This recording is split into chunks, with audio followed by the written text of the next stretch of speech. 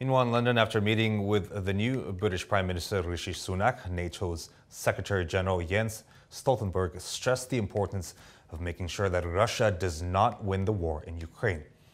Now, speaking outside Downing Street, Jens Stoltenberg also stressed that the alliance would support the country for, quote, as long as it takes, end quote, and said that Russia's President Vladimir Putin has made several strategic mistakes when he invaded Ukraine, including not anticipating the cohesiveness of the alliance's support for Ukraine.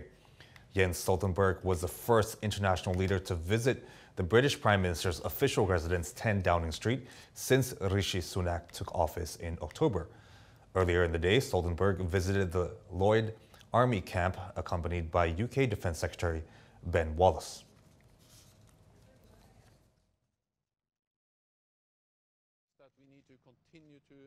The message is that we need to continue to support Ukraine.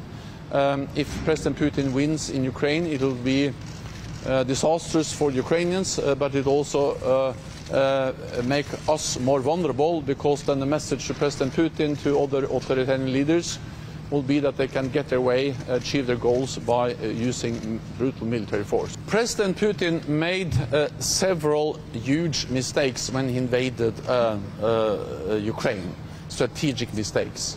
One was to underestimate the Ukrainians, their courage, their commitment to fight and protect their own country. The other mistake he made was to underestimate NATO, allies, partners, in our ability. Over in New York, one of the most beautiful and historic cities in the United Kingdom, the new British monarch, King Charles III, and Camilla, the Queen consort, have unveiled the statue of Queen Elizabeth II for the first time since her death.